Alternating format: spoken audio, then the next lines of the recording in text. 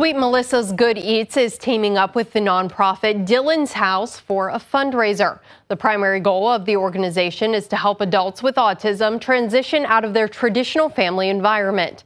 Dylan's parents, Amy and Kevin Shope, started the nonprofit after their son moved into his own house. During the month of April, Sweet Melissa's will donate 50% of the proceeds from Dylan's wrap to Dylan's House.